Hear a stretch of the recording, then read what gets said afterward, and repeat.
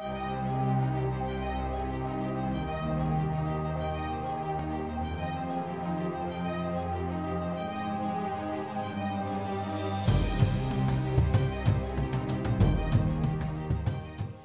Pinal Central to Tortolita 500 project. $76 million, 41 miles of line. It's been one of the largest transmission projects that TEP's ever completed. 220 poles, 185 structures, 12 months of construction time. Over 3 years of permitting and engineering. $15.5 million budget for a substation expansion. Over 8 departments working together to execute this project. It's a huge project because it really strengthens our electrical system from the north side of our service territory. The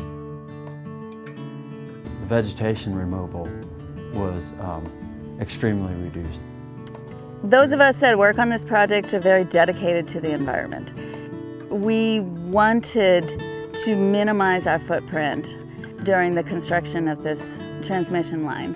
The net result is about 80% of the ground disturbance that could have occurred, we were able to avoid. They don't want to impact any more habitat than they have to. If they wanted to, they could blade everything, but they don't want to. They want to try and help the land, help the plants, you know, be part of taking these plants and giving them another life, another chance. From our perspective, the poles were huge.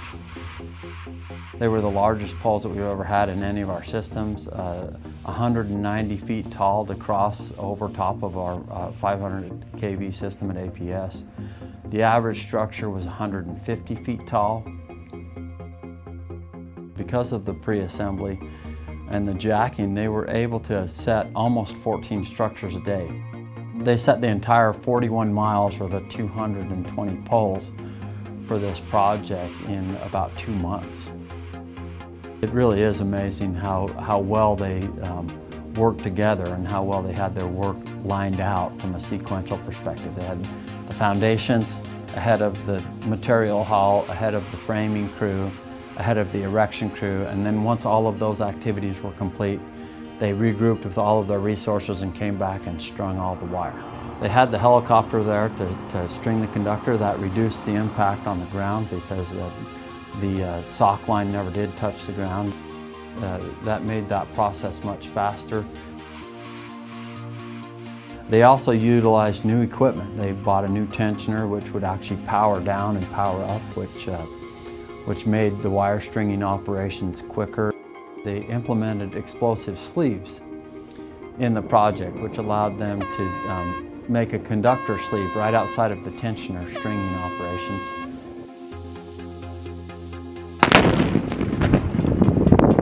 And then pull those sleeves through the travelers. Normal compression sleeves aren't rated to pull through a traveler. They'll fatigue and break over time if you pull them through a traveler. So the explosive sleeves were actually rated to do that. It actually saved us some money. The Tortolita substation needed to be expanded. We needed to provide a termination point and all of the equipment necessary to provide protection and routing for that line into the substation. At the beginning of the project, we basically had 7 acres of brand new land that we had to prepare. We had to grub the yard. We had to put up the A-frame, and we had over 250 piers and foundations to support the equipment. We had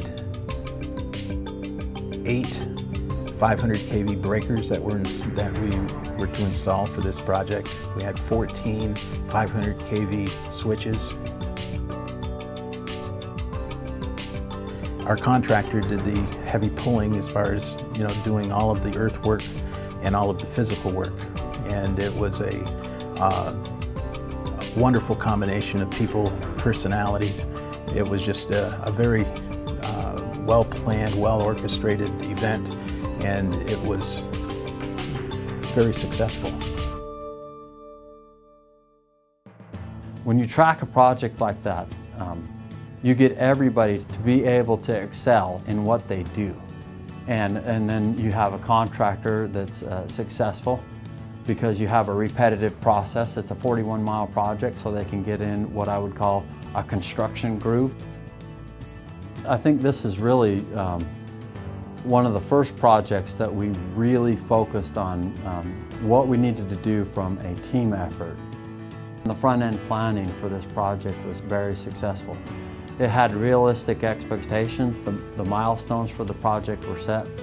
But what it really says too is that during the execution of the project that we monitored the status, that when issues arose on the project that we were able to get the answers to resolve those issues and move forward in a timely manner. We actually finished up about 6 weeks earlier than what was on paper. We were able to put out a construction package that was so complete. We've actually completed it with less than 0.5% of change orders on the project. When we all work together as a team, what we end up with is the highest quality project that we can possibly give the customers at the lowest possible price. That is the goal of our project, is serving our customers and providing a reliable source of power. So it not only helps us meet our needs today, it helps us meet our needs for growth in the future.